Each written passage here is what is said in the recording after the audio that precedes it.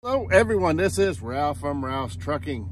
Here I am, waiting to get my load. They sent me a message that I needed a PM1 and a PM2 done. I tried to get some done this weekend at Speedco, one in Pennsylvania on I-80 and one in Ohio on I-80. And each time they told me at least 2.5 hours just to get me in the bay. So here I am, been empty since last night, waiting to get my load. Supposed to be soon. And I've been going through air filters for my CPAP like nothing else. This is basically 2 nights of use, and here's a brand new one. I'll talk about it a little bit more. And what did they find during oil change? How much is an oil change for a semi truck? Now this was Rotella synthetic oil T5. Rotella T5 oil. So, cue the intro, and let's go through the bill one by one and talk about price. Now, they do oil changes here at Tyson every 50,000 miles.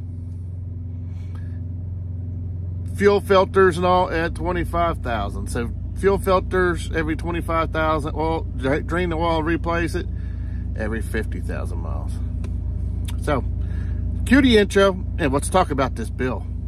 And what else did they find wrong with Ralph's truck?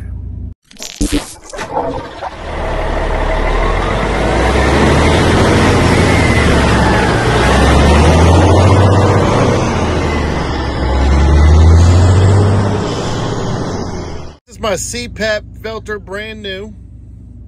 This is my filter after 2 days.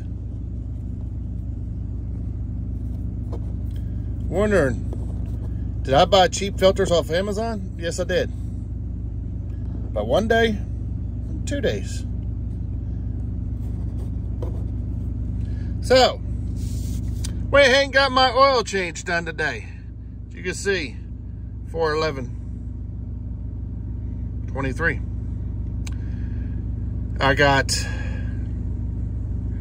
10:30 oil change with lube finder, Rotella T5.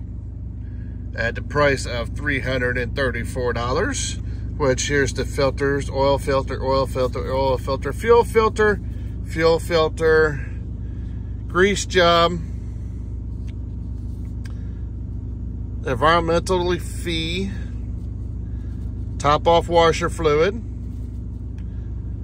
fuel filter, $30.29, tire pass, inflate tires, $5. Which I don't think they touched the air. Love's antifreeze, $20, because they said it was 3/4 of a gallon low. And cab air filter at $31.99.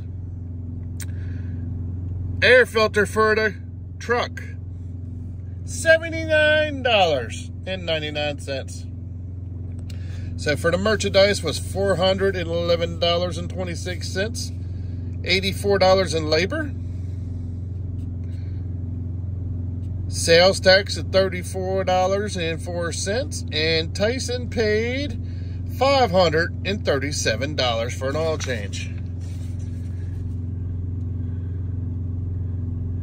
And here's with the tires.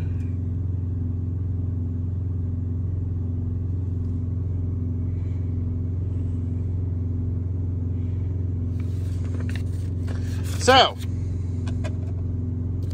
maybe that won't be after 2 days anymore. This is new. This is old. New, old.